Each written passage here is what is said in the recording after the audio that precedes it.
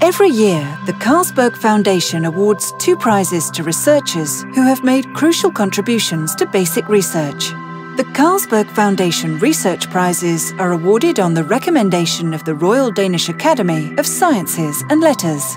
In 2018, Professor of Financial Econometrics Tim Bollerslev from Duke University in North Carolina receives the prize for his internationally recognized research in the volatility of financial markets. Volatility has to do with the fact that if you think about financial markets, sometimes they're fairly calm and not a lot is happening. Other times financial markets are rather turbulent and there's big price swings from one day to the next. Many of the things I worked on has been dedicated to sort of understanding what drives those volatility clustering phenomenon. Can we somehow understand what drives it? Can we model it? Can we predict it? And how should that help us in making better economic financial decisions? The basic principle of the models that Tim Bollerslev has developed is an adaptive scheme.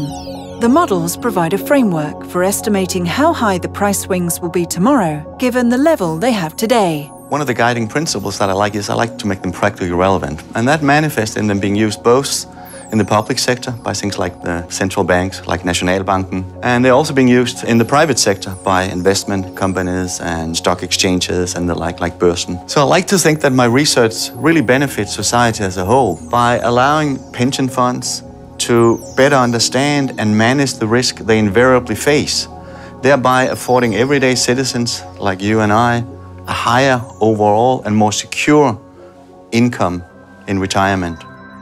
By receiving the Carlsberg Foundation Research Prize, Tim Bollerslev sets out to strengthen the international network and cooperation between trained researchers like himself and the new generation of PhD students. It's a great honor for me to receive the Carlsberg Research Prize, especially as a Danish citizen. Now I've lived in the US for more than 30 years now, so really getting that recognition from the home country is tremendously rewarding and gratifying. So one of the things that I really hope and look forward to be able to use the prize for is to build even stronger ties between the international research community and the Danish research community, and in particular younger researchers in Denmark. I know firsthand how important it is to gain that experience and that international perspective, and I very much look forward to building on that in the future.